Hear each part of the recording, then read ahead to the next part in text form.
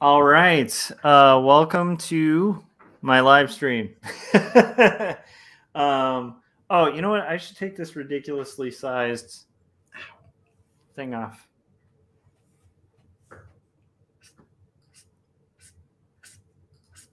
Okay. Let me take this giant banner off.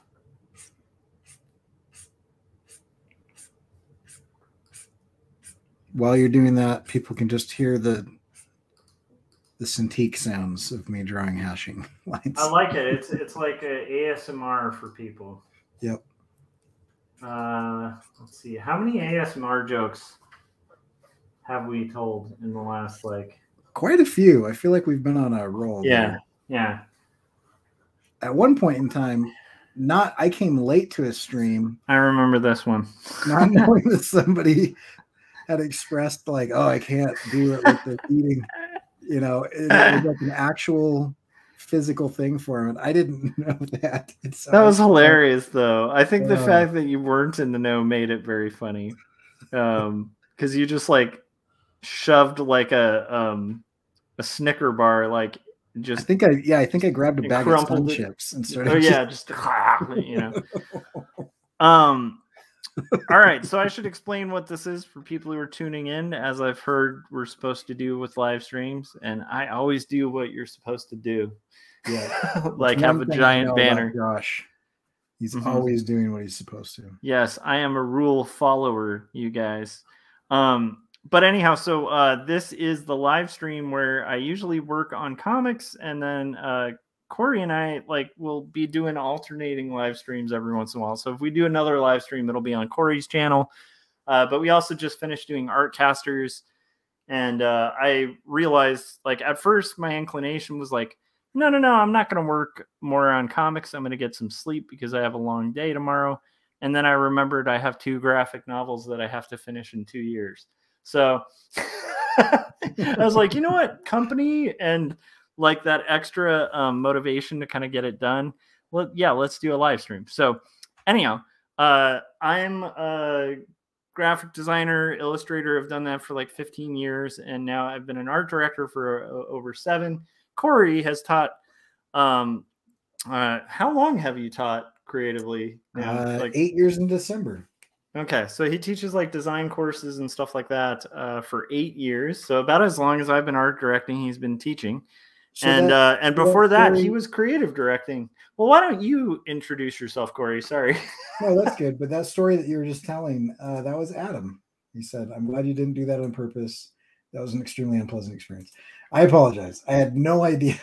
Adam, I don't want to say I wasn't laughing at your expense. It's just there was really insane comedic timing to what he did. And I think the cluelessness of it made it kind of funny, but I did kind of feel bad. Although I will say, Adam, didn't you just recently post a video of you playing a song with a carrot? Because people should check that out on Adam's channel. Oh, that sounds interesting. Yeah, so you can. I've done a lot of different things in my career, and you can find all that, not all that stuff, but all the stuff I still care about at CoreyKerr.com.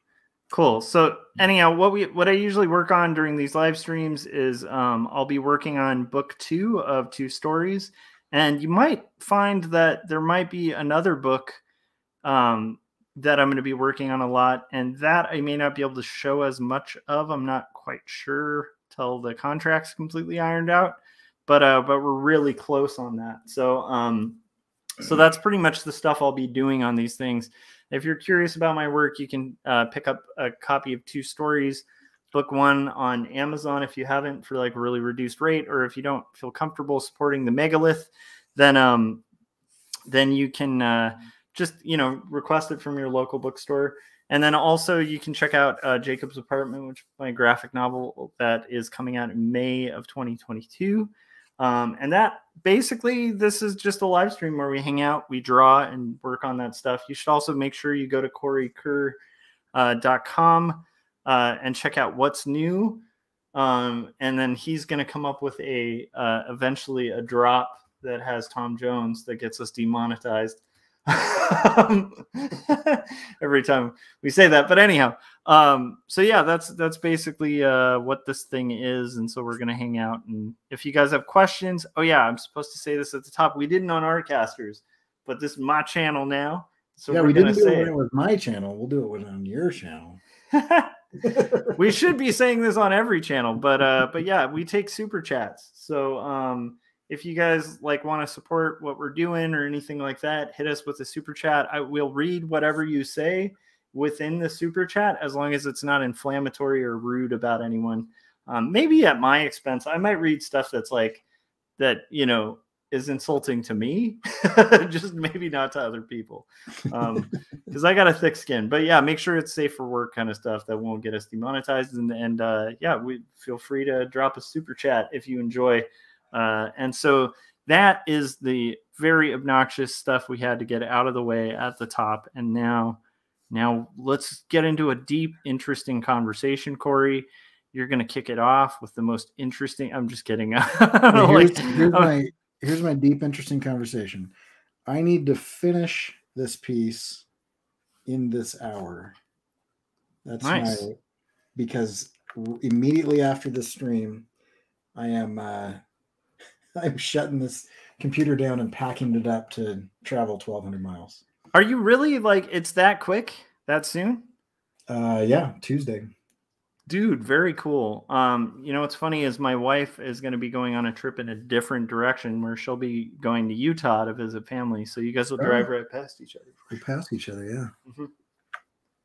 Yeah, I have. So if you happen to see like Mai and Ben on the road, you know, because it's one road. I have a 17-hour drive with 3 children. One of them oh my is goodness, 7 months old. So that'll be fun. Dude, you are a braver man than I am. But dude, that's cool. That's exciting that it's happening that soon. Is there? So I'm feeling this lately, and maybe this will be an interesting kind of take. And by the way, I'm thinking about an hour or two. I just want to knock out as many panels as I can in an hour. Yeah. So I have this thing where I really was excited about this new contract that's coming up, but it's like a 200 and something page graphic novel. Yeah. And I got 2 years on it, you know? Right. And then I'm already on one that's 130 that I'm trying to finish in a year. And I had this brief moment of like being really thankful, really excited, and then complete and utter panic at the thought. But also just realizing, you know, because you've been through grad school too, so you know how that goes. It's like, that's kind of how grad school kind of goes too. Eva asked in the chats, what you drawing? I am drawing just something totally normal. A camera with tentacles exploding out of the film casing. Yeah, as you see, you know, as you do. Yeah, typical camera store. You go in, there's you know, your tentacle camera. Right. I am what I'm doing is I'm doing it's a how do I describe this? I'm just doing it. That's why it's late. I'm doing a series of faces, and so I'm trying to draw as many faces as I can. But I'm trying to, just who hasn't been there? Exactly. Yeah. And we got Philip Chandler, Adam, and Frank in the chats as well. How you guys doing? Philip. How you doing, man? We're doing good. We were just talking about utter panic over stuff. Sorry, go ahead. But yeah, no, what was I saying? I wanted to do just faces, but I also hate boring things and doing things in a conventional way. And so my faces are just weird faces. So I've got, you know, some normal looking stuff, but I try to do something interesting with it. And then I'll do like insects or, you know, some sort of mutant or something. And so you guys can see all of that on my Instagram channel. If you nice. want to see like how this goes into the series. And Frank, our mod, just hopped in and said Kerr face. which I think is great. Yeah, so I am working on 2 stories, book 2, page. It's weird because like on Instagram I've been posting the pages, but technically I've been posting the wrong ones because I think I'm on like page 11 or something. So I am working on pencils for that, and then yeah, I was just like kind of bringing up to Corey like that. There's this weird thing where like when you get an opportunity in art, like what you're doing too, the sabbatical. I'm curious about this, but it's like it's a very ambitious thing you're kind of setting out to do. And yet like you got it greenlit, so you're okay to do it. I had that moment with the you know, just like it's like a moment of like thankfulness and panic at the same time. Right. When I was like, I think I can do this, but it really is like crazy. So yeah, I don't know. I was just kind of curious, like if you've gotten that with this project, and then also like how, I mean, because obviously as a creative, you got to be familiar with that if you have had it. And then how you kind of override that and kind of decide to like allow like an opportunity to happen, because opportunities always have work, you know, like I don't know. Yeah. So I recently burst a blood vessel in my eye, and one of the possibilities of that happening is stress. So yeah, I'm not sure why that happened, but it is possible that because I don't like consciously recognize stress very often or well, and so it's possible that I'm so stressed out that like I don't know it, and my body's like, yeah, let's tell you how stressed out you are. Your eye explodes. So that's one option. yeah. I mean, I to me, I related that more to probably like the crazy motorcycle accident recently, you know. Yeah, it's possible. I did recently tell my physical therapist that I was unhappy with his service. And that was kind of stressful. Eva said she overrides it by not thinking about how scared I am. Yeah. I mean, for me, it's like, I think it's a healthy fear, like at least in a project sense, because as long as it's not debilitating. Yeah. It depends how you use it. For me, it's like, I did have a brief moment where it could have been really bad, you know, where I had like, and this is like, I only noticed it because it was like a temporary thing, and I don't get this a lot, but I remember I sat down. It was like right after the contract actually came in for the second graphic novel, and it was like, well, it'll be my third. And I was like, or actually it'll be my fourth by that point. That's so scary. But yeah, I had that moment of like, where you're like catching your breath, but then you catch yourself like, you know, like doing the like, okay kind of thing. And I was doing that for like a good 5 minutes, and I had no idea. And then I realized like, oh, I'm just like really freaked out about like it's just a lot of work.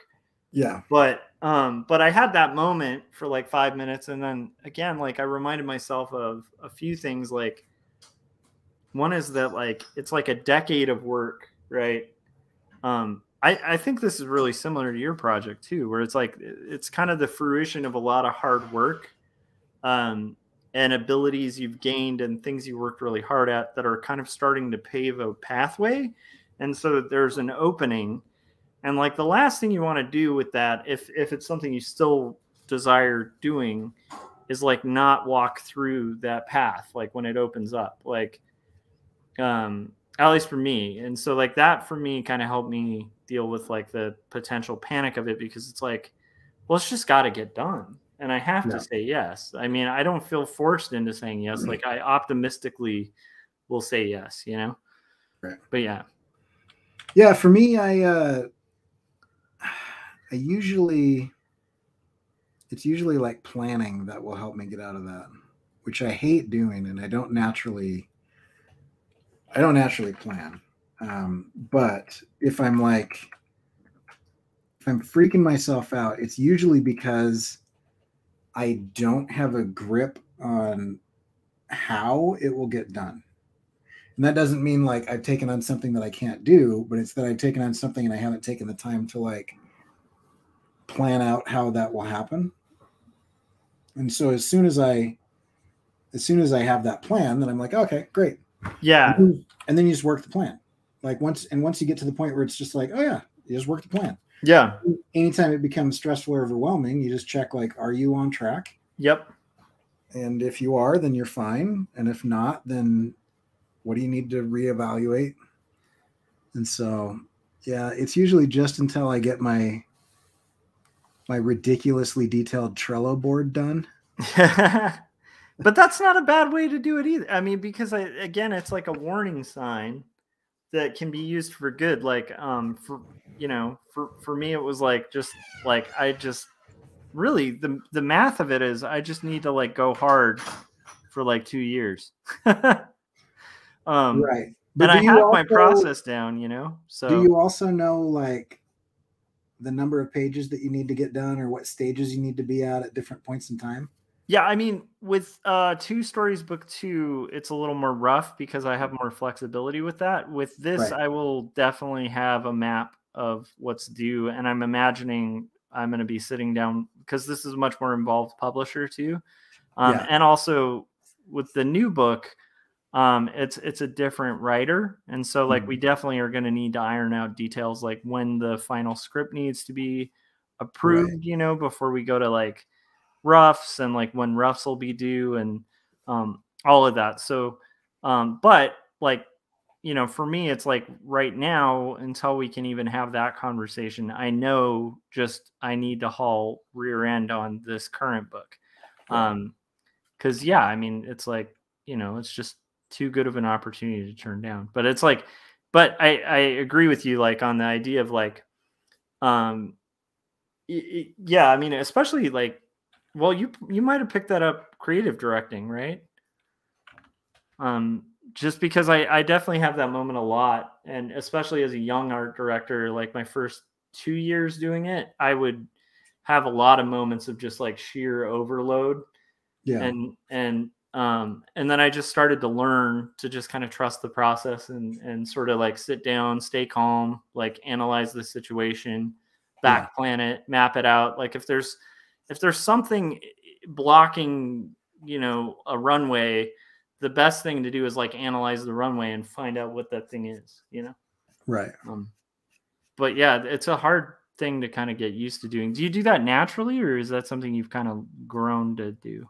Yeah, anytime I take those tests of like whether you're an introvert or an extrovert, or whether you're right-brained or left-brained, or whether you're this or that, I'm always like 51-49. Like I'm always like riding that line.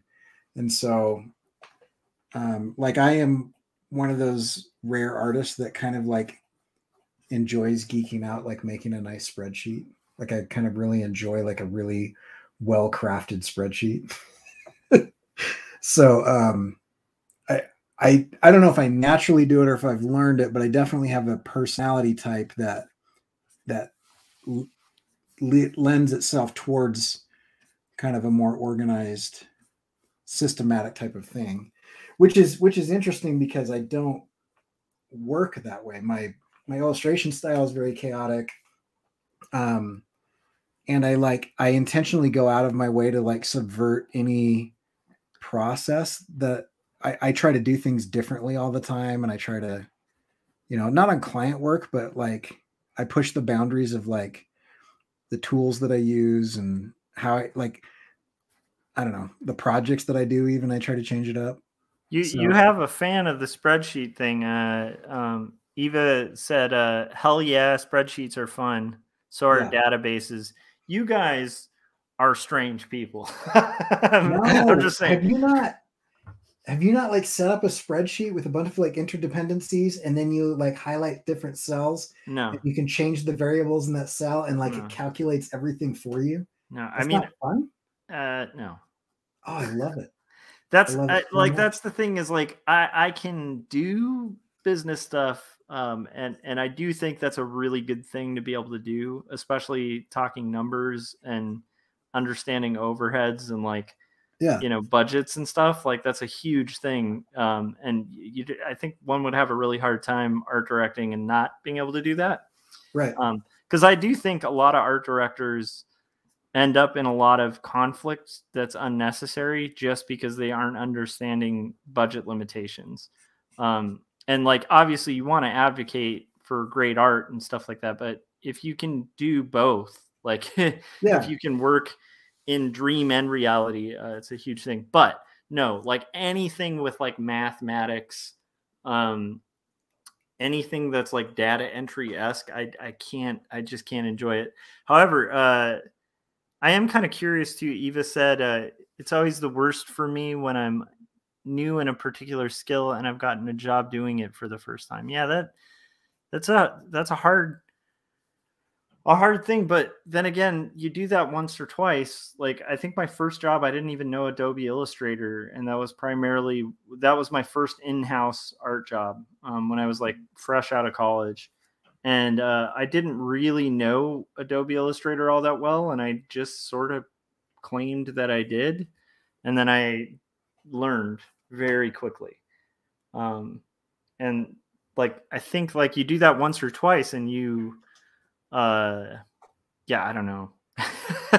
I just want to point out, Frank has found a secret hidden. What do they call those? Easter egg on my website. And so if you if you want to leave me a digital tip, then yeah, you can go to my website, or you can go to buymeacoffee.com/Corey Kerr. I think I also have a Ko-Fi. I don't know if you pronounce that coffee or Ko-Fi, but yeah. Quark Express. Eva is shouting out Quark Express here. That's some old school stuff, man. There are very few people that I talk to, because I teach college, so they're all young, that have even heard of that. But I remember when the New York Times switched from Quark Express to Adobe InDesign, and it was like an earth-shattering conversation that happened everywhere in communication. I remember I knew a couple of guys that were specialists in Quark, and did they refused. They refused to transition. They were just like, no, I'm not, like, this is never going to take over Quark. And I remember watching quite a few of them just like go away, age out of the industry in real time. And they were like maybe like 5 years ahead of me in my career. Yeah. And I was like, I remember just learning a lesson from that, or trying to learn a lesson from that, like being like, don't ever dig in your heels. Yeah, don't just be better than everybody. I know this thing. We got Jeff in the chats too, the original Artcaster. How's it going, Jeff? What you up to, buddy? Yeah. It's always weird when I hear people say, I refuse to learn new things. It's like, okay, good luck with that. The only person that has said that to me, and I've been like, I think that's the right choice, is like this world-renowned oil painter who taught college, and was he was like 73, and he's like, people keep trying to push me to learn Photoshop. And I was like, dude, I might not ever tell anyone else this in my life, but you should not waste your time trying to learn Photoshop.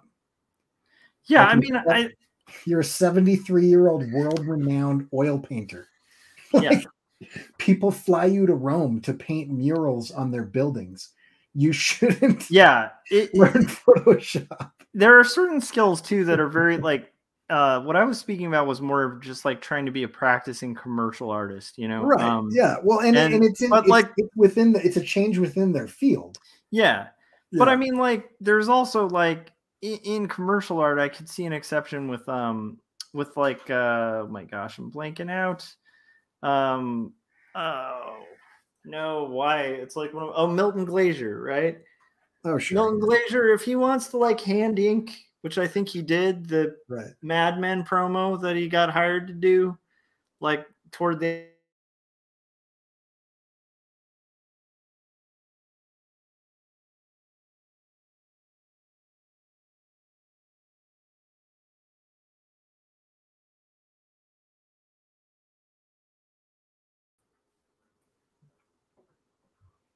I can't tell if that was you or me.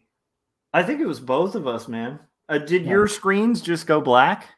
You froze, and then both screens went black. Yeah, I had the same thing, and there were like these little swirly bops. So that was fascinating. Are we back? People in the chat, can you hear us and tell us that we're still streaming? Yeah, let us know if you're still hearing. Yeah, Frank said it was both of you. Right. So that's got to be, I don't know, maybe we have the same internet provider and they're crappy. We should see if Jeff wants to jump on. Jeff, if you want to, let us know. Yeah, dude, if you feel up to it, man, I'll send you a StreamYard link, but you know, we're not going to be no pressure. Super long. Yeah, it'd be fun to catch up too. I haven't talked to Jeff in quite a while. And then Philip was saying, I thought my internet dropped. That's really what happened here, guys, is all of your internet's dropped. It's your problem, not ours. It's just Philip's fault. It was Philip's, and then that had a ricochet effect across the series of tubes that is the internet. And yeah. I've confused myself on which of these tentacles is in front of which other tentacle. Hold on just a second. It's the problem with tentacles, man. Those things can be a beast to draw. Yeah. Do you see what I... Have you read that book, The Beast? I don't think so. It's like trying to be Jaws, but with a giant squid. Oh, that sounds pretty awesome. That hits me at a spot that I don't know if well, maybe you do know this, Corey, because we have known each other for quite a few years. Yeah. And had some pretty strange conversations. I am obsessed, or I had a period where I was obsessed with like colossal squids. Oh, really? I don't know that about you, but yeah, I was like watching documentaries and like reading all these articles on it and just was like, this is the coolest thing in the world. Okay, I'm going to look this book up. I think it was actually written by the same author who wrote Jaws. Dude. Jaws book. Let's see. And that was Peter Benchley. Eva said YouTube's been iffy the last couple of days. Yeah, that makes sense. Yeah, it's called Beast. Beast. Okay. Yeah, and I will tell you. Is it on audiobook? If it's on Audible, man. Okay, now hold on. Before you do it, you should look up the reviews because Frank, this is not a hentai camera at all. We'll just put that one to bed. Frank, you're our mod, man. Careful, buddy. What our mod is mentioning. And Frank is saying, I remember seeing the book The Beast somewhere, and it did become a movie. And as I think I was a teenager when I read it. So that's why I say you should read the reviews first, because I can't remember if it was really good or if I enjoyed it because I was like 14. I don't know. I kind of don't care right now. I mean, I mean, like it kind of has me at the premise, so I will read the reviews, but I'm probably going to be all about it. But the movie was awful. Wait, they made a movie of it? Yes, and it was terrible. But is it like good terrible or like bad terrible? I didn't enjoy it as a teenager. But I had read the book, and then the movie came out, and I was very excited about the movie, and so I think probably that was just disappointing. Let's see, the movie came out. Sorry, Eva made a good point. She said it's funny how people mention hentai the moment stray tentacle appears. Right. 1996, there was a TV miniseries. So, yeah. Oh, they've got a trailer and everything. My goal in every live stream is just to get Josh demonetized. I won't play the trailer, but I don't know. The Beast from 1996 TV movie adaptation of the book that nobody's ever heard of. They're probably not going to be super, super harsh on content moderation for that. Nah, let's keep it off. I want my 10 cents. This is gonna be an on-running joke with me. Is like the second I got monetized, I'm just like, yes, give me the coins. But no, I that does sound fascinating. So when did it come out though? The book? No, the movie. The movie came out in 90s? 1996. Okay, so it's probably not good bad then. Because I was like, if it came out in like the 70s or the 60s, like that might be awesomeness. You know? Yeah, the novel was written in 1991. Interesting. Yeah. That's the year that punk broke. Yeah.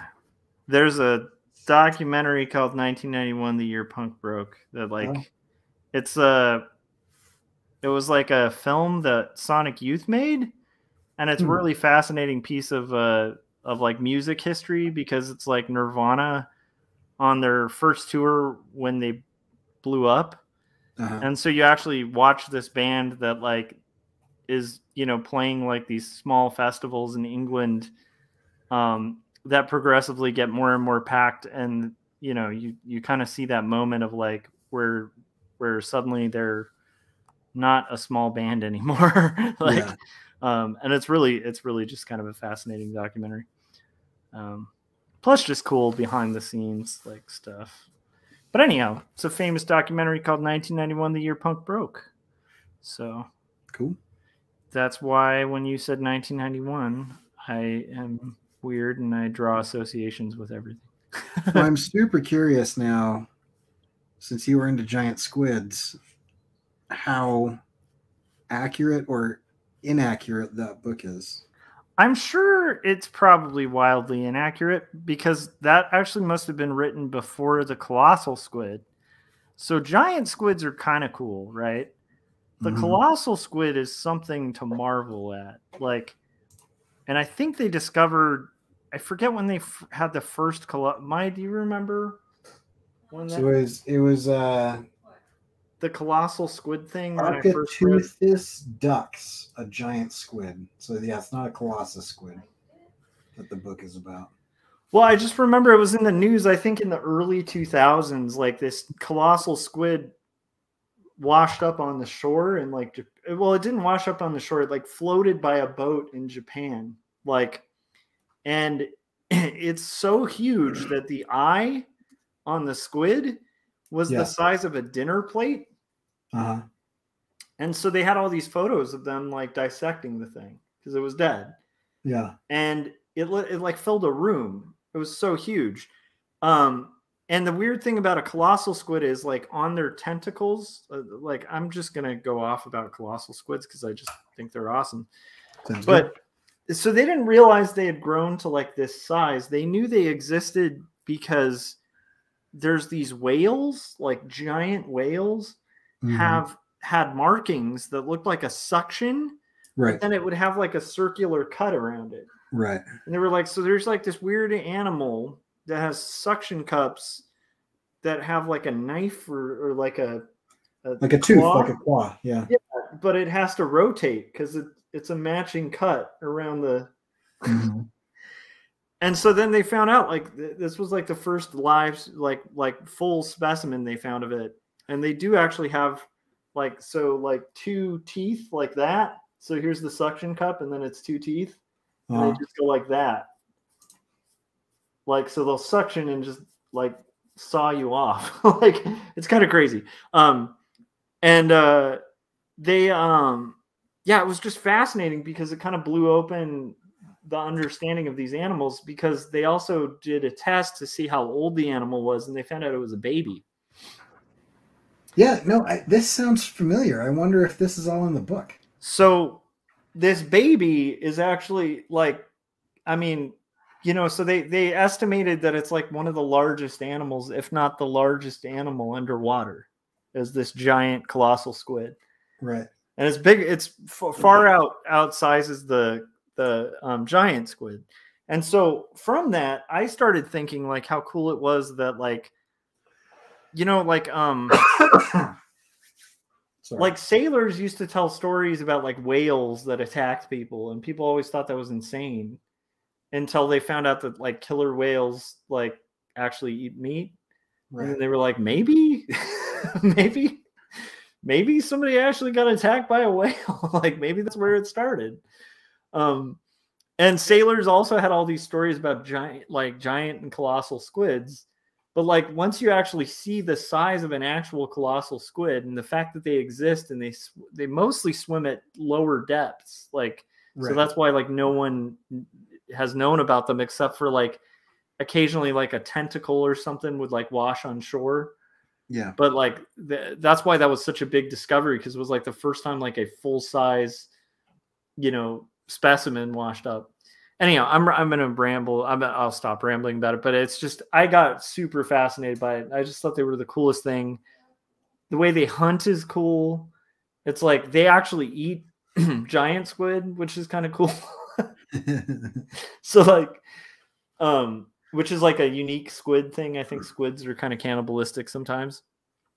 But yeah, it was just fascinating and cool. And I actually like for a long time was just like, I don't know, wanting to like write a story about it. It'd be fun to do like a kid's book about a colossal squid or something. Dude, they're just so amazing. This is a project you and I could collaborate on, because I feel like our interests overlap a lot in a lot of areas, except for like books that we could do together. Dude, that's true. Maybe I'll have to write like a colossal squid right. story and just be like, this is why colossal squids are awesome, and you as a kid should think they're the coolest animal in the ocean. It was just so fascinating to me that no, the rotating knifey thing. So Eva was asking, do smaller squids do the weird rotating knifey thing? No, like no squids before ever did that. Like it, from what I understand, like that's what's so cool about this colossal squid. Like they kind of knew this thing existed. They speculated. They had no idea they were this huge. And then like from this specimen, like, and then there were a couple more that like washed up in the, it was all like within a certain amount of years, but it's like, yeah, even the rotating like blade thing, it's like a very unique colossal squid thing. If you're ever bored, just look up a colossal squid. It's cool. They have video of it too, like of the guys doing the dissection and stuff. And like, I'm not kidding. The eye of the squid is the size of a dinner plate. I mean, just to give you a perspective, like if you think of the eye of a squid in perspective of the squid, it's usually not like a giant part of their head, right? Right. So you just take that, on a giant squid, I think the eye is like about this big, like maybe a soda can. So just blow that up to the proportion of like a giant dinner plate, and you got this cool thing. The Beast book is on Amazon. Cool. Sweet. Ooh, the Beast is now wow. It's now available on video cassette. I kind of want to I want to listen to this book though. So you enjoyed it when you read it though? I enjoyed it as a teenager. Okay. Do you remember the plot, or it's just like, I don't know, it was cool? Yes, it was a very basic plot. It was kind of almost what you described, except for it's like this kind of Bermuda Triangle area of the world, and the ship gets sunk and kind of they can't figure out what's going on. And then when they find the ship, it's got these weird circular suction cuts on it. And they, hilarity ensues. I don't want to give it away because it's a really simple plot. So there's not much you can say about it other than I thought it was good, but I haven't read it in, 25 years. So yeah, it's hard with books like that. There's a did you ever I don't know, did you ever get like heavy into like fantasy novels as a kid, or mostly like older? I was more into like spy novels as a kid, so like the Jason Bourne series before that got dumb.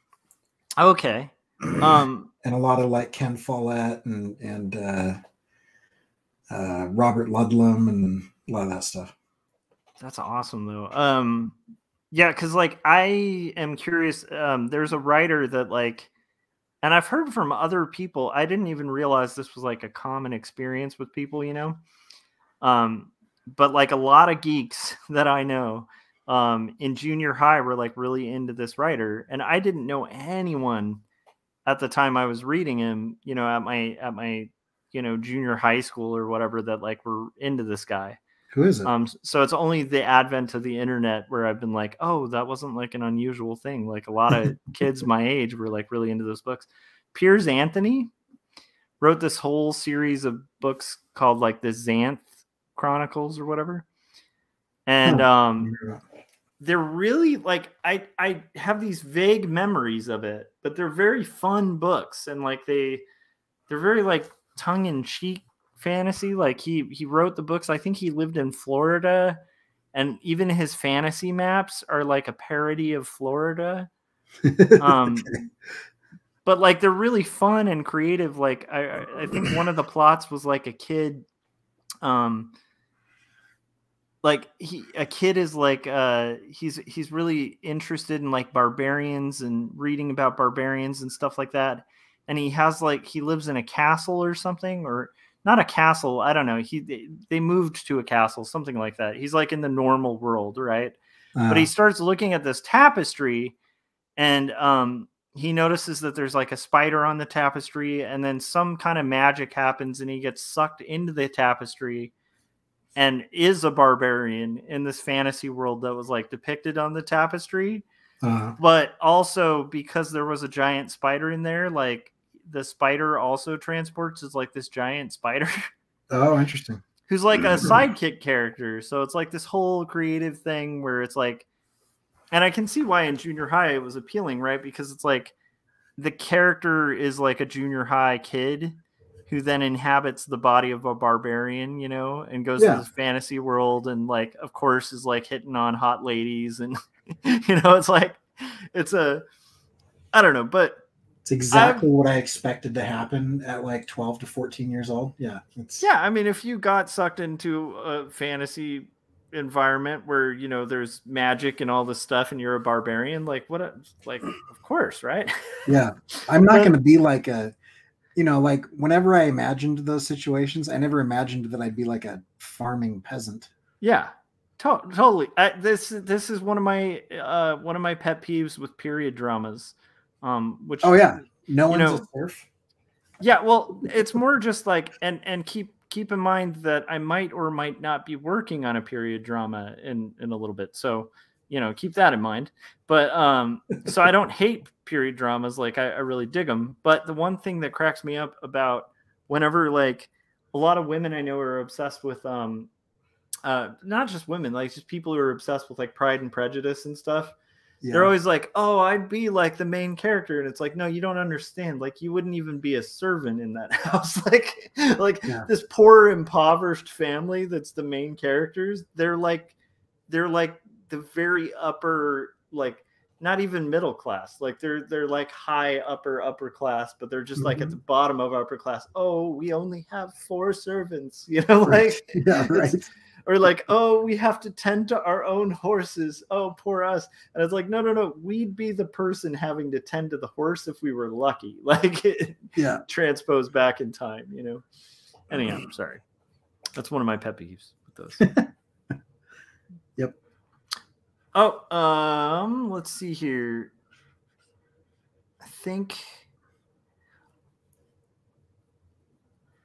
Okay. Oh, yeah, and Frank was mentioning A Spell for a Chameleon, which is that plot I was talking about. That's the first in the Xanth. And then the premise of Den by Richard Corbin. Yeah, I think it's like a similar premise, right? So it's an appealing premise for a kid, you know. But I've always wanted. Anyhow, my point was I've equally wondered if that holds up now, you know? Right. Because I really liked them. I bought a bunch of them, you know.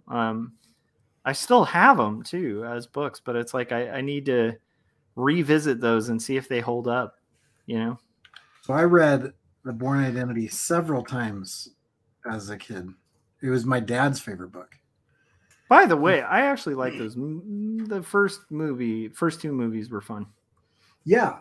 And if you call them Sniper Guy, they are excellent movies. Sniper Guy? They are in no way, shape, or form related to the books at all.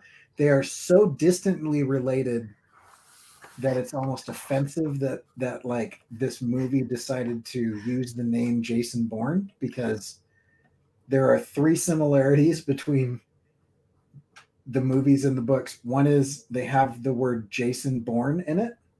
Another one is that they have the word Treadstone in it. And a third one is that they have a highly skilled spy. So the memory loss thing wasn't in the Bourne books? Yes, it was. I guess you could say. I mean, that's not like a unique plot device like the special agent who's lost their memory, I think. Right. The way it happened was drastically different. And then the book does this, right? Here's what the book does. Layer by layer, every few pages, the entire novel, something else is revealed to the main character, and he thinks he's a completely different person. And so the entire time he's wrestling with, holy crap, I'm evil.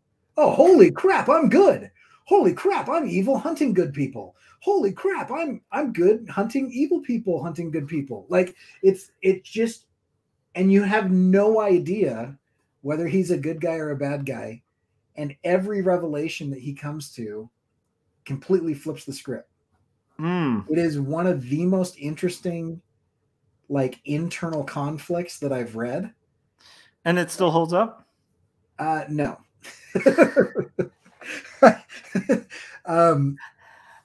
tried to read it again.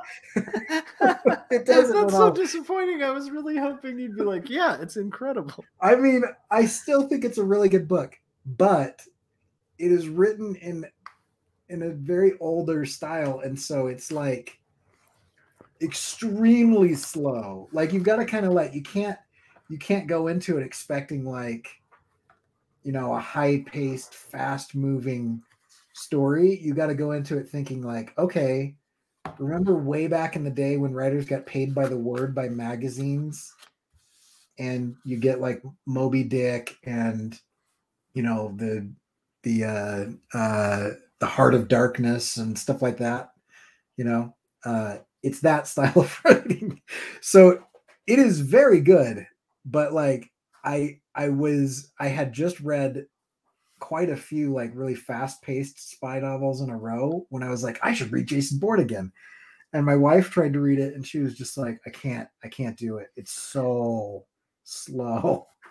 Because like it starts out. But then again, Corey, you see, this may not be a bad thing because I'm the guy who I like the 10 panels in Jimmy Corrigan where he just wipes his nose. Okay, of all I like slow-paced. Literally of all the people I know, you might be the most likely to enjoy the Bourne Identity. I'll probably just be on the edge of my seat. Like, this is so fast-paced. This is so fascinating. Because, I mean, there's like several chapters about the doctor who finds him after he washes up with amnesia. And it goes into like excruciating detail about like this doctor's background and like why he drinks and all this stuff. And in the movie, it's like, I'm a drunk doctor. Now you're saved. And then they just move on. So anyway.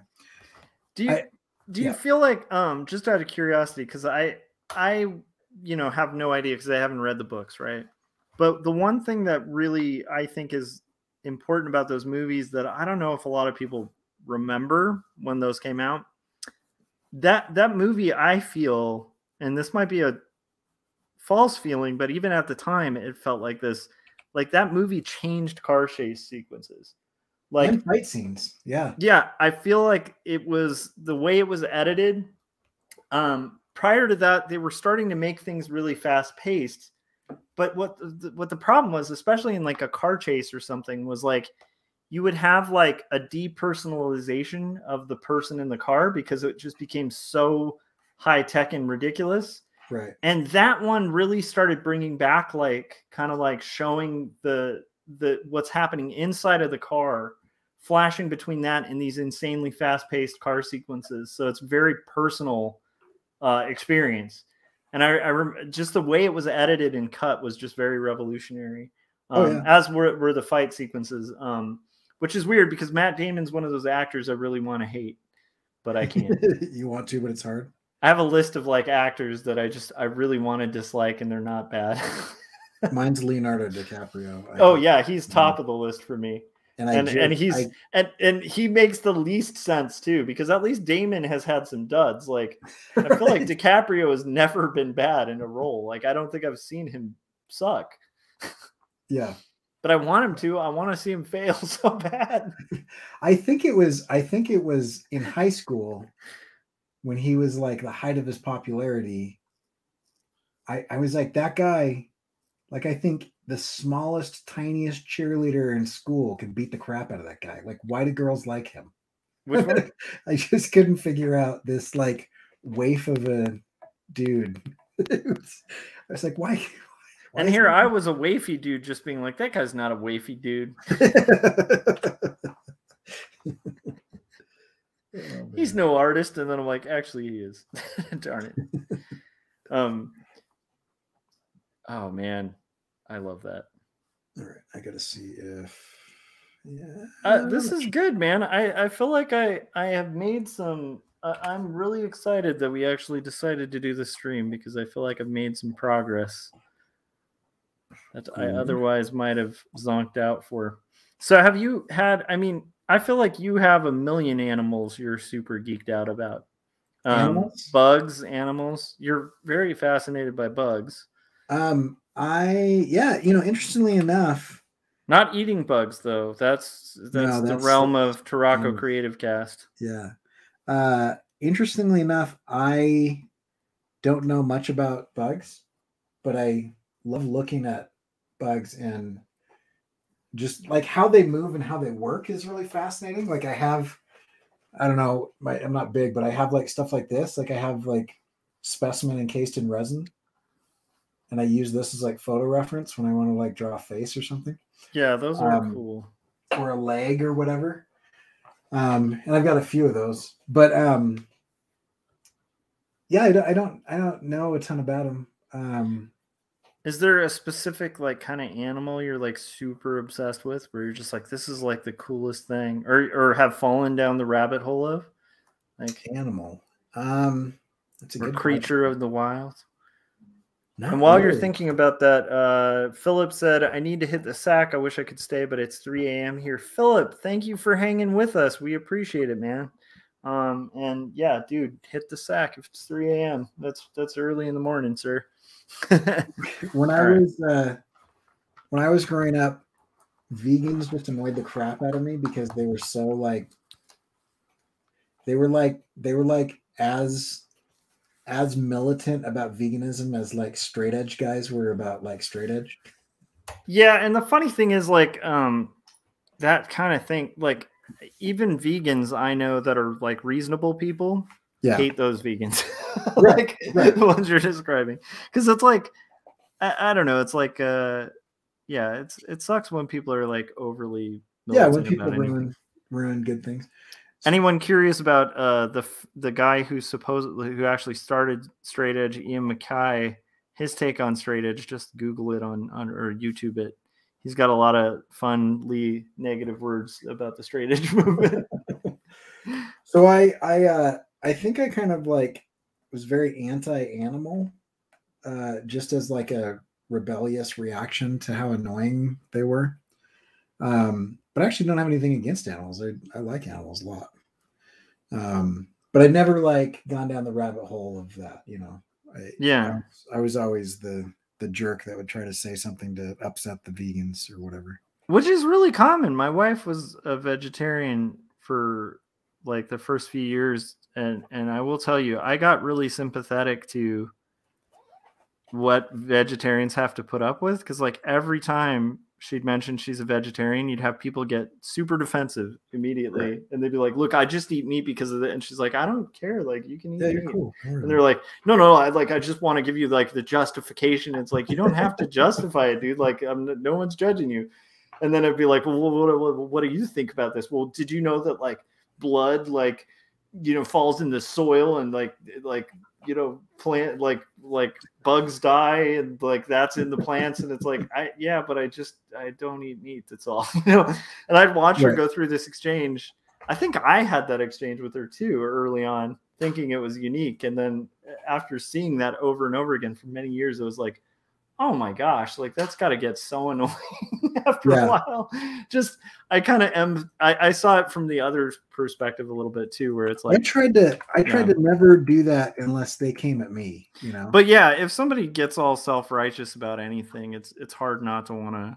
And if you're gonna come at me about pure veganism, just like, I get it, I understand, like, you know, I do actually think that like the meat conglomerate or whatever, I don't know, whatever you want to call, like, you know, that it's a problem for a number of reasons, you know, like I mean, conservation, and there's some pretty decent arguments. Yeah, factory farming is pretty hideous. Yeah, you know? it's not great.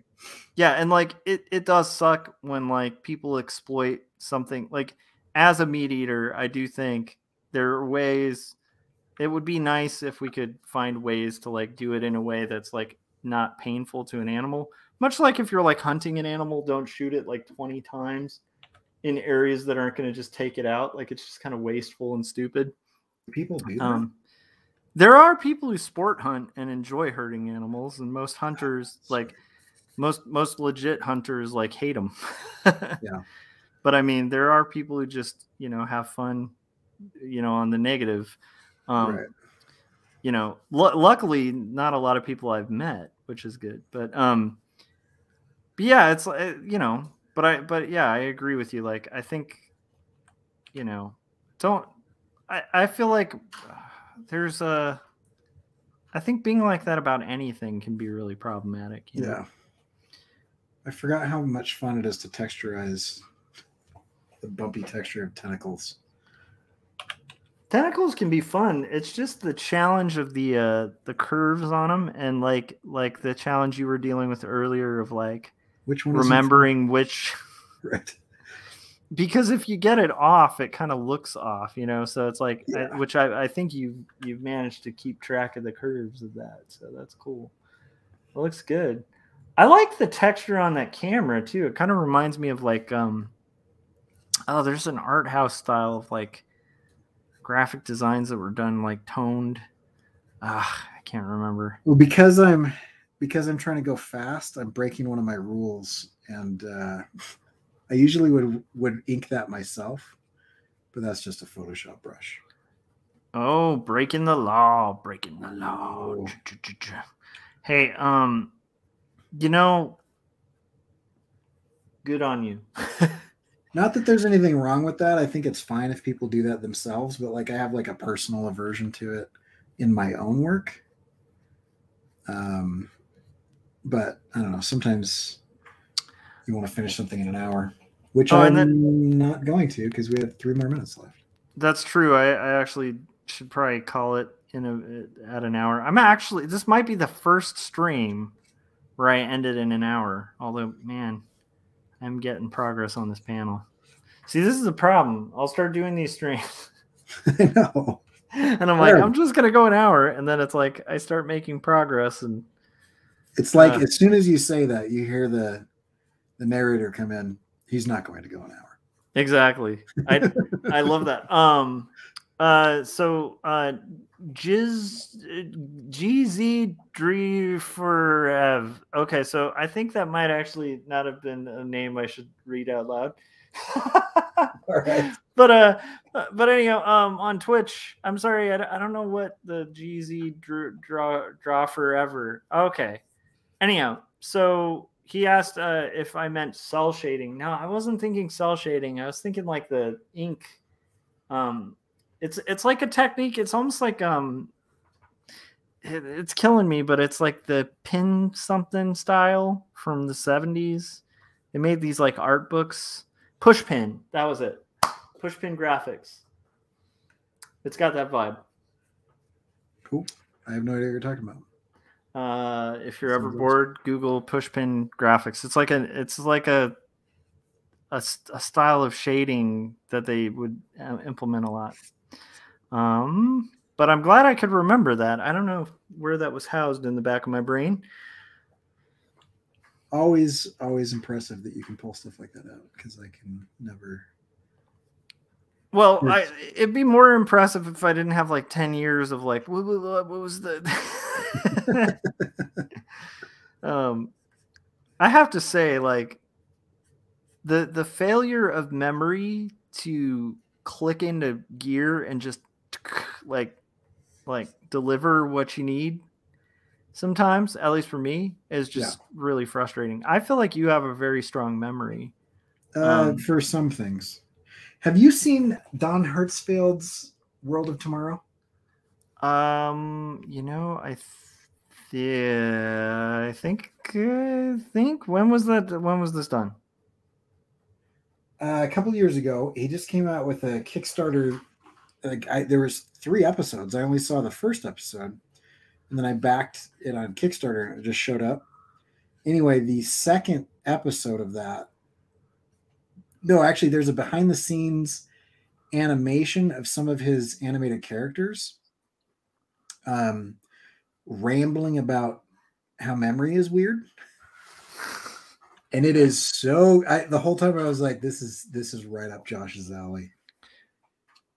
Anyway, if you get a chance, oh, you know what? I'll bring it since I'm going to California. I'll bring it, and we'll. All right, you better bring it. Bring if you're coming, you better bring it. But that sounds pretty awesome. I'm gonna sneak away for 2 seconds because we're at the hour mark. I don't know if you want to hang for like a little bit longer, or if you want to call it. I'm kind of cool with either. Yeah, I still want to get this done. So, because I'm shutting my computer down permanently after this. So, awesomeness. Okay, I'm like, this is kind of crazy, but I've like penciled like 3-4 panels so far.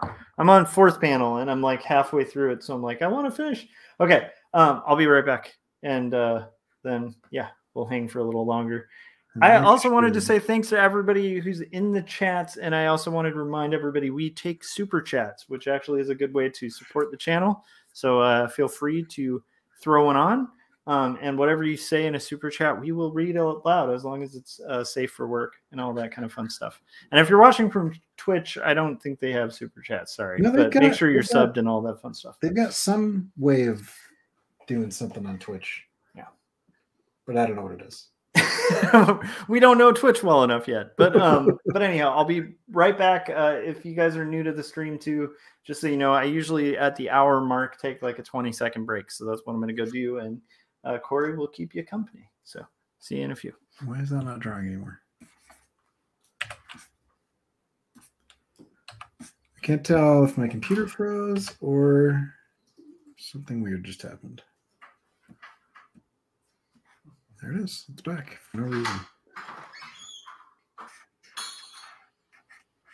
Okay, actually, I'm going to take the opportunity to do the same thing and also go. I'm going to foam roll my back so that I don't die early. I will be back.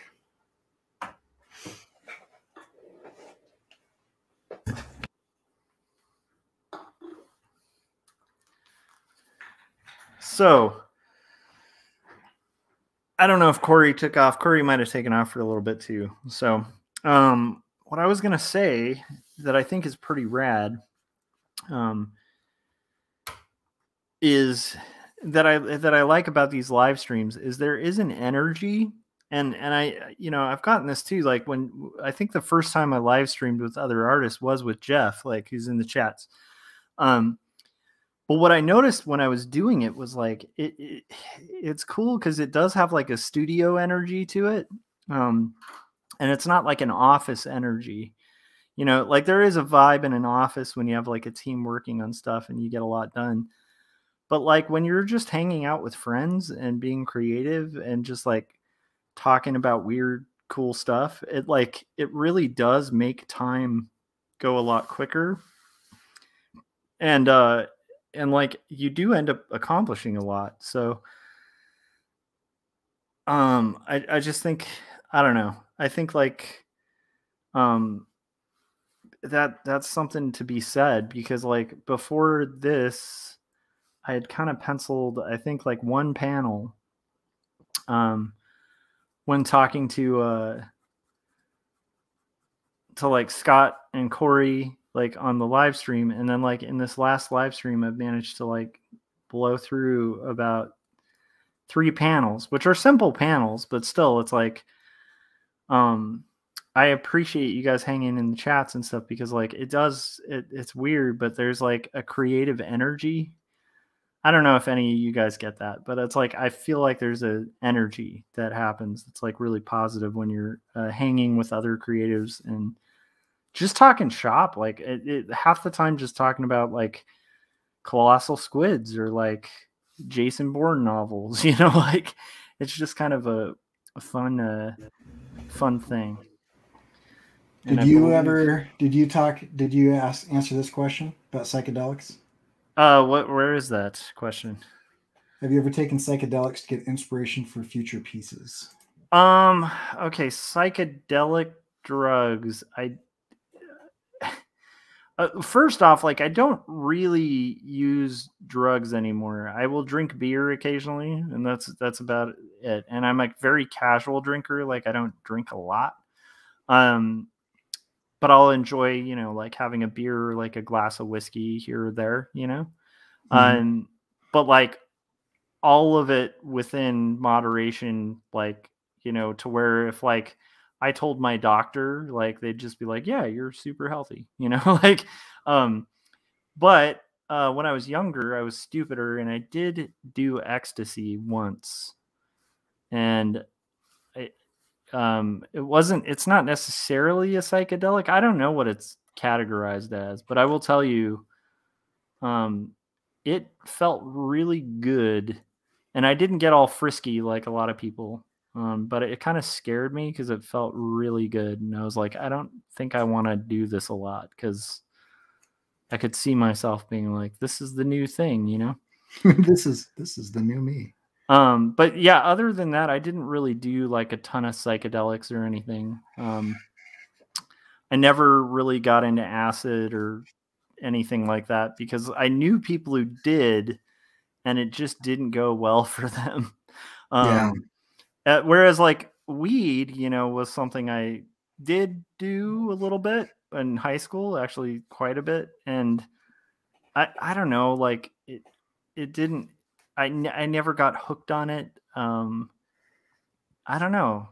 So yeah, no, I don't, yeah, but that's all past stuff. So, but yeah, I don't particularly like, yeah, I don't, I know some people are like really inspired by that stuff, but I also find like I'm a huge rock history nerd, and it always kind of bums me out to see the guys who relied on that for inspiration, and like a lot of them like later in life. The only exceptions, like if there's a later in life for him. Yeah, the only exception I think to those stories that go tragic is like Lou Reed, which is like the weirdest story, where he's just like the only guy I've ever read about who was just like, yeah, I did heroin for like 5 years, and then I was like, yeah, I'm gonna stop. That was it. And it was just fine.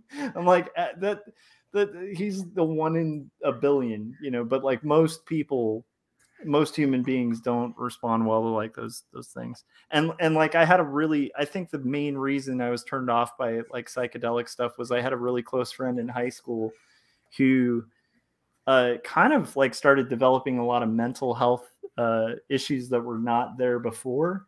And I'm talking like, seeing things, not being able to organize thoughts. Like he had kind of fried his brain doing acid. And so like that was to me, that was like a big warning sign where I was like, I don't want to be that guy. Like I saw somebody I really care about get pretty destroyed by that stuff.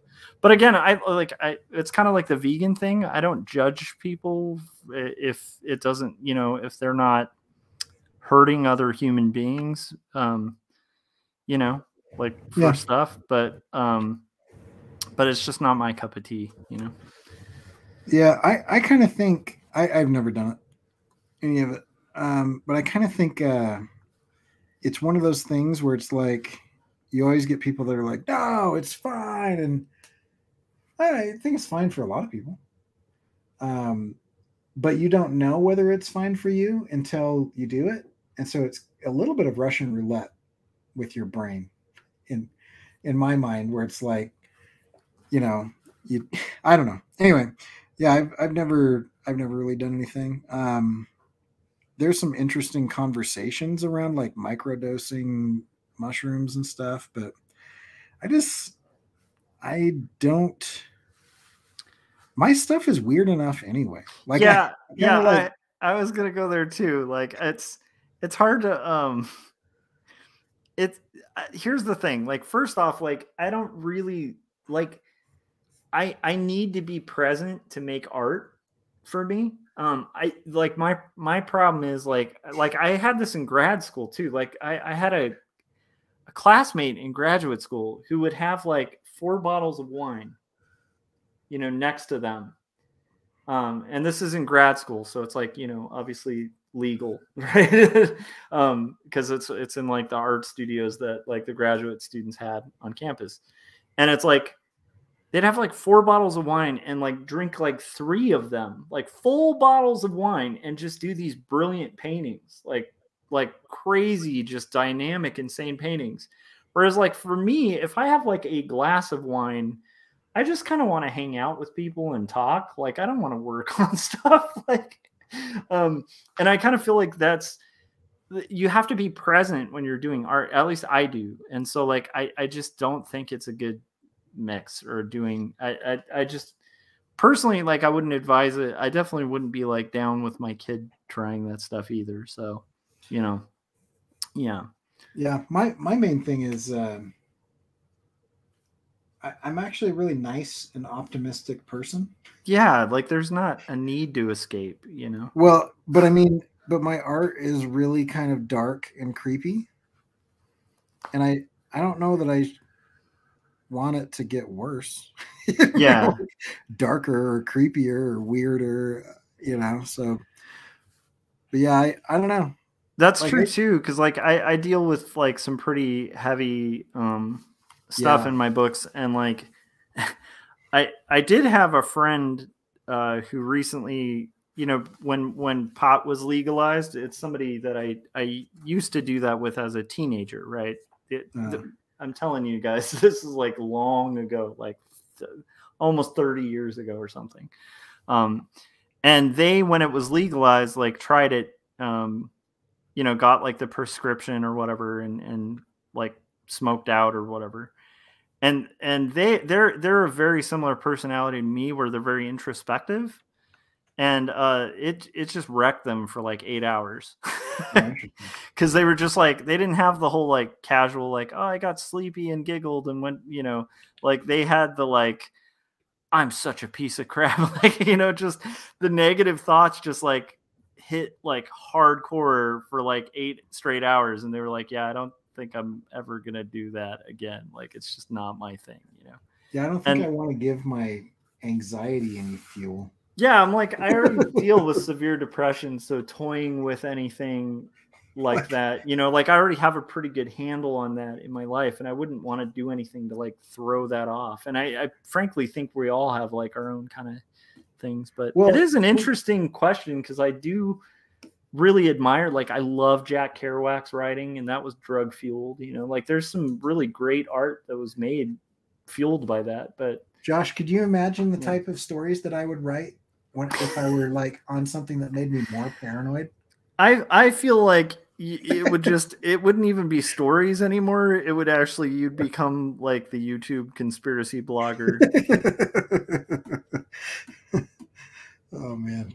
Yeah. But anyhow, it's an interesting question. I just like, I don't know, like if an artist were asking me for advice and they were like, should I do this for inspiration? I'd probably just be like, no, you should like show up, like, you know, on time, do your art, like study your craft, and like, there's your inspiration. But it is weird. I mean, I've read stories about the guys who wrote, one of the funniest ones I've read was like the guys who wrote Doctor Strange for Marvel. So like, Ditko was like this very straight-laced guy, right? Like very conservative, very straight-laced, and did not do any drugs, right? But he was drawing these like trippy, I mean, it's like what you're describing, Corey, where it's like, you draw really crazy stuff already. Why do you need, you know? And if you look at like Ditko Doctor Strange panels, they're insane. Like it's like multiverses like folding into each other and stuff. but then like the two writers who were on staff writing it, like there's these stories about them working at Marvel and they get stuck on a story. So they'd like do tabs of LSD and like walk out in the Central Park and come up with these crazy storylines for Doctor Strange, and then come back and give them to Ditko, who'd just be like, you guys are like, I hate you guys. But they were these really trippy stories. So I'm not saying that to validate it, because I kind of think in my head, my way of thinking about it is they probably would have done 10 times more work and been more productive without it. That's usually my theory on it, you know? Like I imagine a world where like Kurt Cobain didn't get hooked on heroin, where he's still alive and, you know, knows his kid. Like that to me is like, I don't know. Anyhow, rambling. Yeah. And I know psychedelics aren't like as crazy as like heroin, you know, but still, you know, it's just not. Yeah. Okay. Different topic. Yeah, that was good. But I also try to be transparent about, you know, stuff I did do in my past, because I don't want to like pretend I was like some saint, you know, because I wasn't. So, yeah. Mm-hmm. Something about this color I don't like. What am I doing wrong here? Which color? Just the tentacles. It's like too saturated. I gotta knock it back a little bit here. You know what's great? That's the one area of red where you can mix like a complement and knock it back, and it'll be okay, because it's gonna look kind of fishy. Right. That's like the one time where you don't have to use black to like darken your red. Yeah, I'm just gonna. Yeah, that's a really good point, Adam. That's a great quote. I like how Klaus put it. I don't want to relinquish my brain power to drugs. Yeah, exactly. I like thinking. You know. Gray this out a little bit. Don't do drugs, kids. I think Frank just said, so this stream is demonetized, right? I don't know. Who knows? Who knows anymore? At that point, we should just like show streams of every pop culture. I'm going to show the Beast trailer is what I'm going to do. The Beast trailer. For the Giant Squid movie. All right, throw it on. Well, wait, no, don't, because I can't even look at it. That's the downside. Because I'm finishing up this drawing. All right. How are you making progress? Because I think we're almost like in sync here. All I'm doing is like I have to fill in a background. Yeah, I've just got to decide what I'm doing on colors here, and I might. Have you thought about making it more of like a going like more of the territory of like a magenta? Maybe. I don't know. Because that might, like, especially against that blue, it might stand like a purpley magenta kind of thing.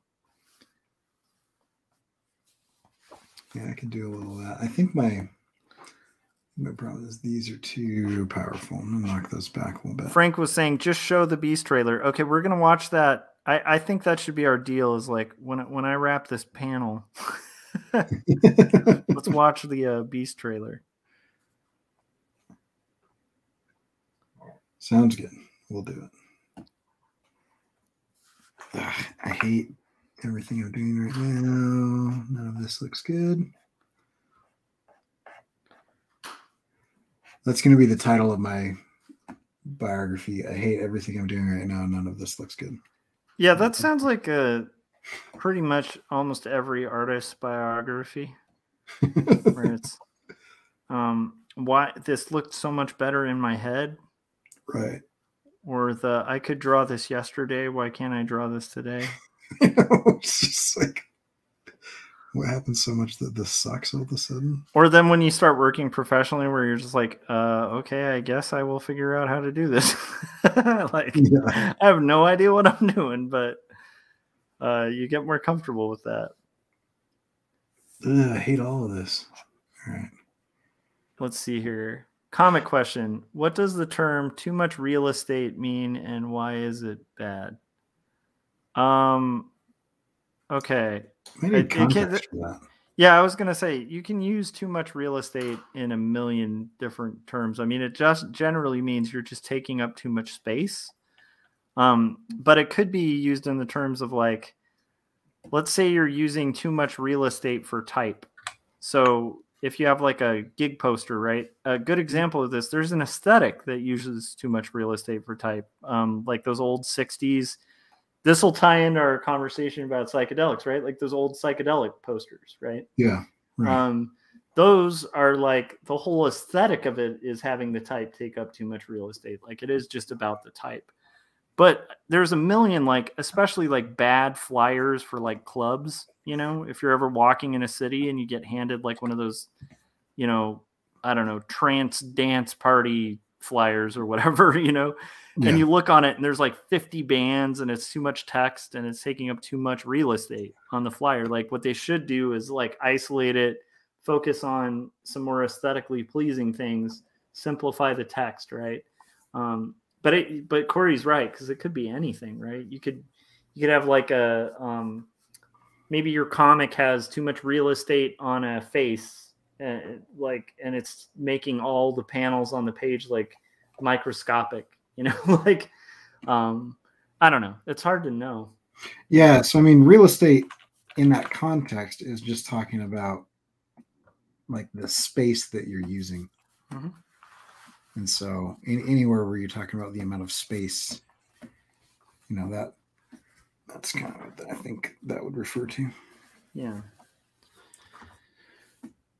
All right. Well, I am not believing this, but I got 4 panels penciled between Artcasters and here. So nice.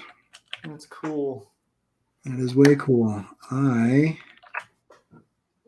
to color this camera and be done. So. All right. So I'm going to sneak out for 2 seconds whilst you color the camera.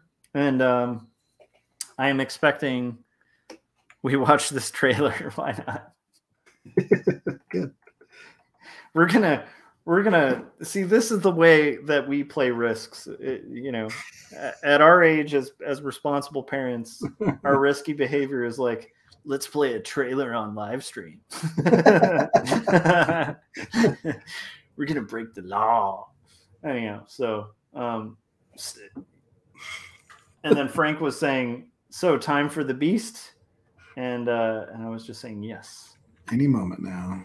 When I was making the Captain Courage Christmas comic for 9-Volt Holiday, I used large panels and I was giving that critique, but I kept it. I liked how it looked. Got it. So maybe the panels were taking up too much real estate on the page. I don't know. Yeah, if you look at the entire page as real estate.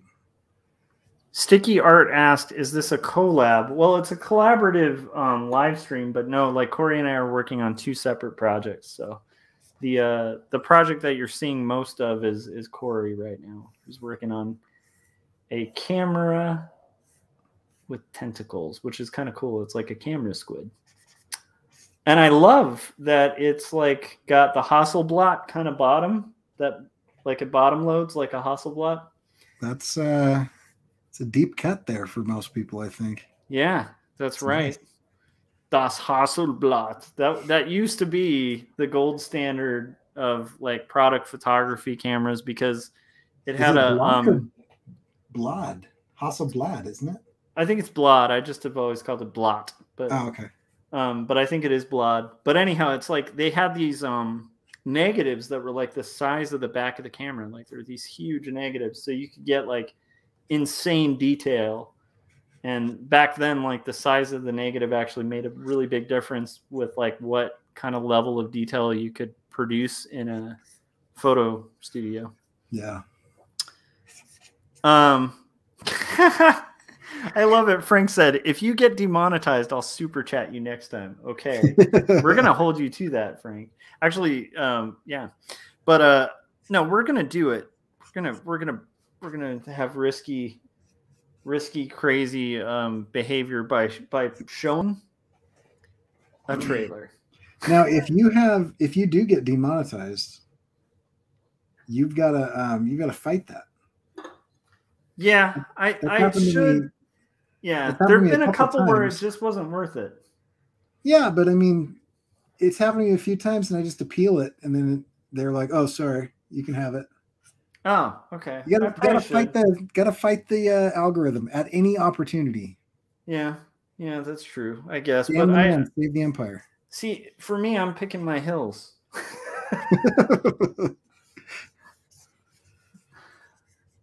I do like that idea, though. I should probably do it. Just seemed like more of a headache than it was worth.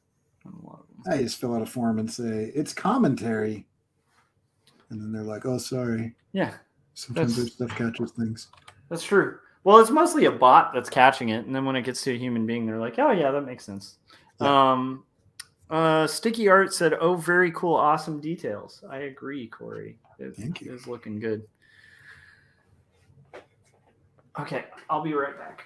Okay, I am trying to speed shade this thing, which is why it's starting to look like crap. But whatever. I don't know what I want to do with the lens. I know. I will just do some purples.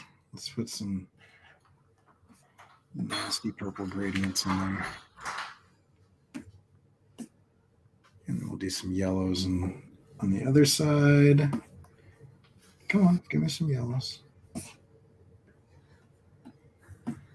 So I might just be an old dude or something, but I definitely am like more on the teetotaling end of things now. I don't know what that is. It's the term they used to use like during abolition, where it was like people who were like all they would do is tea. Oh, that was like the riskiest thing, you know. and like so all the like hardcore, you know, bar hoppers at the time would like call them teetotalers. Oh, that's funny. And I was reminded of it because I was coming up with copy for Jacob's apartment, and we used the term teetotaler to describe Jacob.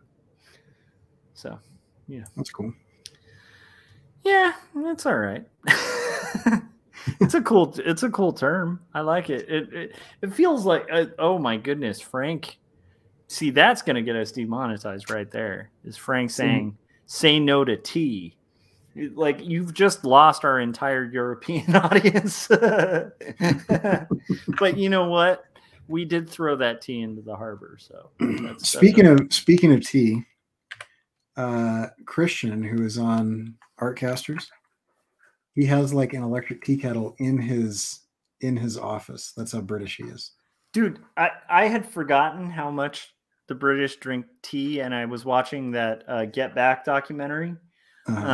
Which is really great if you're like a music nerd. It's kind of weird and interesting to see these guys just like disappear and then the next day like come with like the rough melody of what would become a classic, like just spill out of these jam sessions. It's kind of cool to see. But man, they're just drinking tea. Like it's like tea and toast is like dropped off, like that's their thing. Like throughout the entire practices, it's like every 5 minutes, it's like, should we have some tea and toast? And like, well, and it's not they're just like putting toast, jam, like weird stuff on toast. Yeah, but beans on toast, just baked beans. Mm-hmm. Although that I get the baked beans on toast thing, I get because that's kind of a poor man's way of growing up. Like I definitely we did some beans on toast for sure. Yeah. Adam said Get Back is great if you are a hardcore Beatles fan or a musician. Yeah, I just thought it was like inspiring, and it's also cool because it's enlightening. Like media cycles can tend to like kind of glorify and like deify certain events, and it's interesting to see like a more real life version. So it's like, you know, the press kind of made it out like as if there were like fist fights and stuff before they broke up, and that like Yoko was just like this horrible human being, and like then you see it and it's just like a girlfriend hanging out at a practice and like human beings like joking around with each other with like some much more subtle, mild tension. And I think like I don't know, it's interesting when I don't know, I think they did a good job like kind of humanizing it too. Because it definitely ran opposite from a lot of what I had understood happened toward the end. I don't know. Were you a Beatles dude at all? I like the Beatles. I don't think you could consider me a Beatles dude. A My Beatles wife dude? is very into the Beatles, and I thought I had, like a passing knowledge of the Beatles until I married her, and then I realized like I know nothing about the Beatles. I have had that happen so many times. I felt like I understood a lot of books that my wife is a huge fan of. And then after she'd talk about it, I'd be like, I didn't know this book as well as I thought I did. Right. I don't know anything about this book before. Never mind. Yeah. But yeah, I mean, I feel like I grew up like hearing a lot of their albums, and I remember Get Back and the White Album, and then like of course Sgt. Pepper's, like those albums like kind of blew my mind when I first heard them, you know. Yeah, see, I never really had that experience. I liked him, but my dad was kind of into like late 70s punk and, Yeah, see, I had to discover a lot of the punk stuff on my own. My dad was like huge into like Simon and Garfunkel, you know, which right. to this day I still have a soft spot for Simon and Garfunkel. Like on road trips, we would listen to like the Ramones and Cheap Trick way more than like the Beatles or yeah, Simon Garfunkel or whatever. And yeah. Whereas my dad would do like deep cut jazz, or like the Beatles, like, because I think they went through this phase where like, you know, they were kind of religious. I mean, they were definitely religious, but they were like kind of fell in line with a little bit of the Satanic Panic stuff. Yeah. I think pre-Satanic Panic, but they kind of had like a freak out, and like my dad had a classic collection of all the Blue Note jazz albums, which, by the way, for anybody who collects vinyl, this story is going to destroy your mind.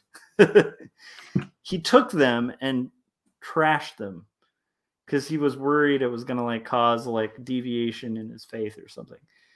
Each Blue Note record, those LPs, are worth something like $200 to $600 for a first pressing each. Like they're like insanely valuable albums. You know, Coltrane, like all of these amazing albums, and just trashed them. But then kind of like, I think it was like a phase, because like a few years later they were like, oh, we can listen to albums again and stuff. But like, it was like the albums that we'd hear weren't like the fully like immersive like albums that they had. So it was mostly like stuff like that. You know, like Dave Brubeck and like stuff like that. But my dad, I think, was slightly older than your dad too. So yeah, my dad was 55, born in 55. So yeah. But that's cool. Your dad was a pretty hip dude, rocking out to.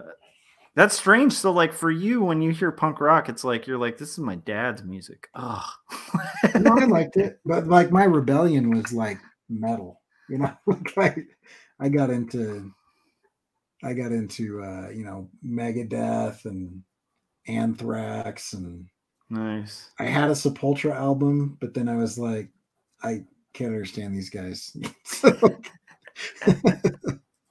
Sepultura is a bit too far. I was probably kind of a poser metalhead. We were all posers at one point in time. Right. The second you get into music, you're a poser. Like, and actually, people who use the word poser are probably the biggest posers. They're the worst offenders. Because I mean, if they're not even like, if they're so concerned, I don't know. It's a weird thing. Because I can be a snob about stuff, but less so as I get older. You know. Yeah. Because I honestly feel like if people like something, there are some, like, I will tell you though, music is one of the few things where like I've had times where like I forget, we were like driving once and somebody was listening to like alt country, and I had a physical revulsion to it. Like it's hard to explain, but it's like I couldn't even focus or think. Like it was horror to hear to me. There is something about twangy country music that just like grates on the nerves so much. And I love like classic country, like if we're talking like Johnny Cash or like Willie Nelson, it's like I can rock that. Like, can you even consider Johnny Cash country anymore, though? I feel like Johnny Cash is his own genre. Well, that's the thing. Country shouldn't be considered country. Like modern country, like neo country should not be considered country. It's an insult to the term country music, which used to be good. Like, but anyhow, yeah. So I get kind of snobby about music, but it's partially because there's just some, like in general, I like most music, but there's some kind of music that like it just hits these horror show levels where it offends my senses like worse than. I can't think of like a lot of things that hit me like that, Yeah. Yeah. For me, it's Frank said my rebellion was John Denver. And then he said my mom wasn't against John Denver, so I guess I wasn't rebelling. Yeah. My first early rebellion was like Slayer. Cause like, again, I said, I kind of mentioned my parents weren't like hardcore falling for the Satanic Panic. They were fairly rational, but they kind of fell for it a little bit. Yeah. And so we were like restricted in like TV shows we could watch and like, music we could listen to and stuff like that.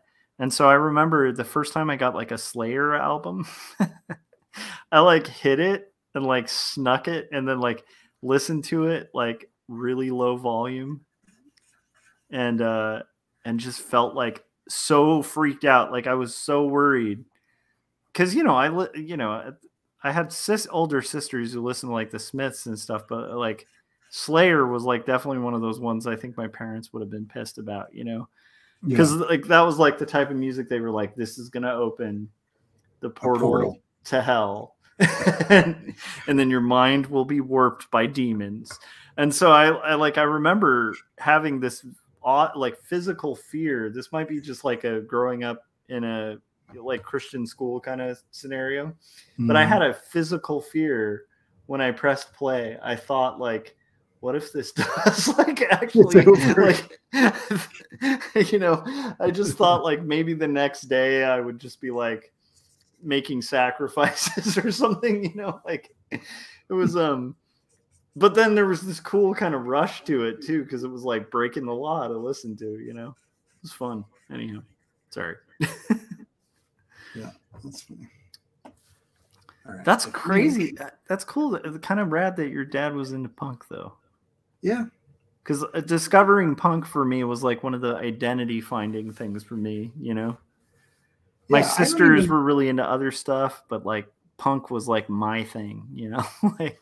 I don't even think he would consider himself a punk, but he definitely didn't like what most people would consider classic rock as much as other things, He preferred some more fringe stuff. Yeah, I can kind of understand that. Like, I think being a kid in the 90s too, like, because there's a lot of classic rock that I like love now, but I used to avoid like the plague when I was in high school. Mm-hmm. Like one of the key examples of like a stupid music snob mistake I made was I used to hate Led Zeppelin. And the reason I hated Led Zeppelin was I was a kid who hadn't heard Led Zeppelin. I just knew the guys at my high school who wore Led Zeppelin shirts and we didn't get along. So I just made this assumption. I was like, well, they're into the Grateful Dead. I'm not super into the Dead and Led Zeppelin. So I mean, it's gotta be that, I'm not going to like Led Zeppelin. And then it turned out like, it was like when I was early in college when I first like put on a full Led Zeppelin album and I was like, I've made a huge mistake. This is great music. Anyhow. Yeah, I don't know. Zeppelin's okay. I like some good Zeppelin, but not, I don't know. Most classic rock just drives me nuts in general. Yeah. Yeah, I don't know. My in-laws are really into it, and I just can't get there with them. Yeah, I think I'm mixed on it. I'm the mixed on it. You see what I did there? Let's see. If someone were to like go down a rabbit hole on Google looking for the mixed, would they be able to find it? I don't know.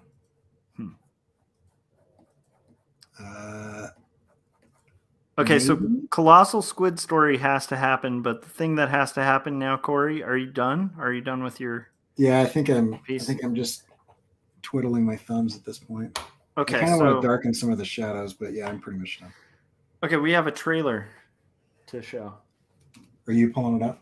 No, you're pulling it up because you know you know the live streaming stuff better than I do. All right, ladies and gentlemen. You got to give me just a second. I don't have it ready to go. I thought you were doing it. 1991, maybe? Oh, Adam made a good point. He said it's hard to imagine a general audience sitting through the whole thing. Yeah, I could understand that because I think it's mostly interesting because I've like been in those scenarios where you're sitting in a room full of people writing songs. You know, if it's almost like, you know how like Corey, you and I could like geek out watching like a crazy illustration tutorial. Yeah. But there's probably a lot of people who aren't like doing illustration who'd just be like, I don't know, I just kind of want to see the picture. Like, you know, yeah. It's like that. It's like the illustration tutorial, but the Beatles. Okay, here we go. All right. Where's the link? Oh, Frank put it in chat. Oh, okay. The Beast promo trailer. I can't click on that. Oh, another version of the Beast. I think you might have to just cut and paste. Well, I can't, because clicking on it in StreamYard just puts it on the screen. Okay, here we go. Okay, there we go. Holy crap. It's 1 minute and 40 seconds long. All right, 1 second. All right, ladies and gentlemen, this is a trailer for the best new movie coming out this year. Okay, let me go. If you're just tuning in, this is like a deep cut, share exclusive trailer to this channel. Audio and that one. Oh man.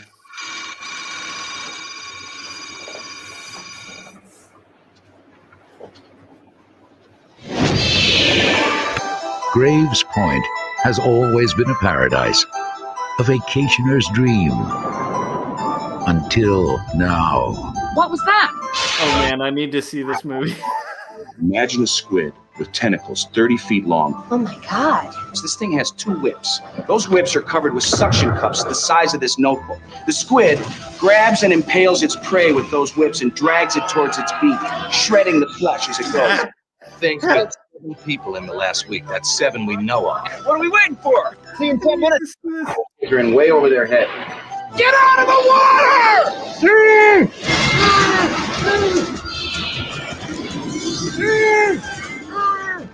I keep seeing their faces. Well, I can blast the beast out. You still don't understand what it is that we're up against. Get us out of here!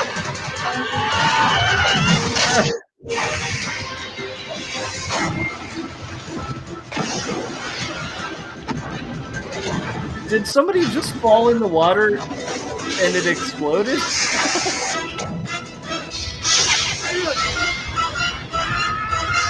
Oh, God. William Peterson, Karen Silas, Charles Martin Smith, and Larry Drake. Terror runs deep. From the author of Jaws, Peter Benchley's The Beast. The Beast? Oh, I'm sold, man. I want to watch that movie. That looks hideous.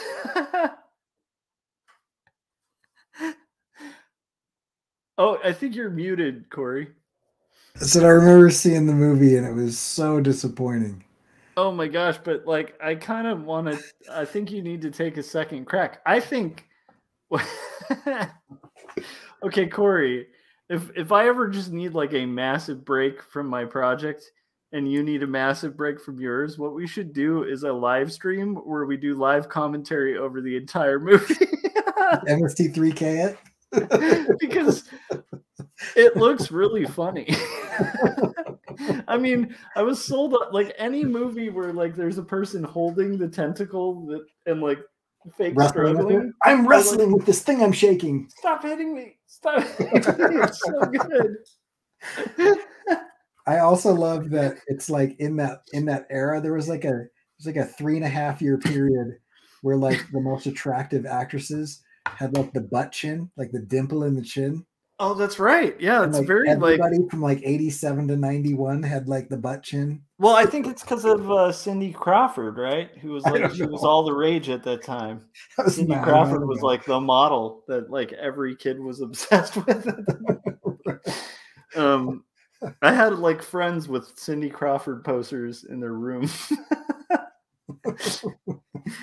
Oh man, that was amazing. The book, I remember the book being so good, and then I watched the movie. I was so excited that there was this movie coming out of this book that I had read. I can't even remember when I read the book. I was like, oh, that's amazing. They made a movie of the book thing. That I keep talking about this book with all my friends, and nobody's ever heard of it. And now there's a movie, and then I watched it, and it was the worst piece of I was so disappointed. It's like you ruined it. Oh man. It's like if you want to see the same experience that happened to my dad that I had with the Beast, you've got to watch the made for TV late 70s movie adaptation of Jason Bourne. It's got that kind of like 70s like buddy cop vibe to it. It's awesome. I just wanted to mention, like, I'm not alone on this, like, Cindy Crawford memory, because Adam was one of the guys who had a Cindy Crawford poster, and he said one of my first celebrity crushes. Yeah. I feel like it was like that era. Like, I think everybody was obsessed with, might be a little pre-Mariah Carey, but I think early Mariah Carey, everybody was obsessed with. Just remembering, like, young kids and their obsessions. It was a very strange time, but who is the girl who played one of the first Bond villains with Pierce Brosnan, or not Bond villains, Bond girls? Oh man, that's tough because I'm not as familiar with Pierce Brosnan's Bond. Okay, hold on, I'll find it. Her name is like something Christmas or something. Christmas. My goodness. Not the actress, the character, because it was a Bond character. Mm. Which, by the way, those books would be fun to kind of read. The Bond. You not read them? No, I read like one, I think, but I'd like to kind of rock some Ian Fleming and see, are they any good? I mean, they seem like they'd be really corny, like in a really good way. I think Daniel Craig is actually a more accurate Bond than any of the other Bonds because they weren't really corny.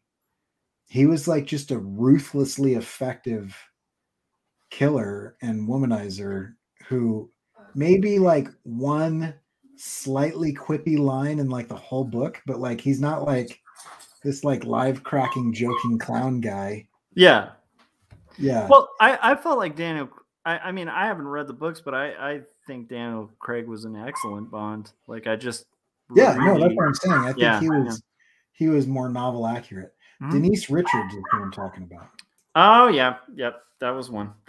Yeah, she played the least convincing nuclear physicist I've ever seen on the big screen. Dude, I love it. So, all right. Dr. Christmas Jones. That's if you want to see some of the most mismatched casting, I think that I'm going to put this forward, that has ever happened in Hollywood ever. Look at Denise Richards trying to say science words in that movie. What is it? The World Is Not Enough. I think possibly one of the worst performances I've ever, like, I have nothing against her. I actually really liked her, but there is nothing that you could do to make her performance even remotely believable. Like, she has never seen a textbook. I love it. She's never been in the vicinity of a library. Just she, and then they've got her. They're like, deliver this line, and it's supposed to be like, I gotta find it. We should just watch that clip too. Anyway, dude, I do want to watch that. I think the Beast thing. We have to make some kind of incentive to do. I don't know. We'll think of something, but it's like I do think that would be a good thing to kind of dangle as a possibility. Where it's like, hey, we will watch the entire Beast. And do commentary over it. But yeah, that trailer definitely was astounding and amazing. And I think like I think if you're not sold on that movie, there's something wrong with you. All right, guys. Corey, thanks for hanging out. That looks rad, dude. Thanks for keeping me company whilst we were cartooning and drawing. And thanks to everybody in the chats who showed up. And then Adam was saying you guys should do more clips in the future. Well, we might have to do a whole live commentary of like a bad B movie. Oh, man. I don't know when we'd find the time, but I feel like we should just pick a time, like when you're on sabbatical and you're at this point on your project where you're like, I can't see straight. Then we'll watch The Beast. Same here when I'm like juggling the two graphic novels and I'm just like, if I draw a picture right now, I'm going to lose my brain. Yeah. Then maybe that'll be the Beast stream. Oh, man. Yeah, that would be great. We should get Christian involved in that. Oh, dude. As the film buff. Yeah, it'd be fun to get him and we should definitely get Luhan too. Yeah, Jim Luhan would be awesome. Yeah, I feel like that would end up just being Luhan and us laughing.